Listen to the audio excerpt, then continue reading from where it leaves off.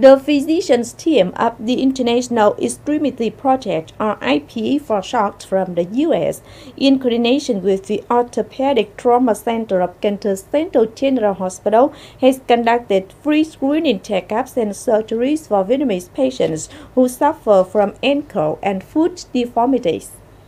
Pathologies include deformities or congenital deformities of the ankle and feet, toe defects, sequelae of trauma, infection of the ankle of the foot, polio fever affected the ankles and feet. Any of these are adults and children over 6 years old. Those who need treatment, please register at the Orthopedic Surgery Clinic at rooms number 03 and 08 of Cần Thơ Central General Hospital from now until December 22nd. It's expected surgeries will be conducted from January 2nd to 11, 2024.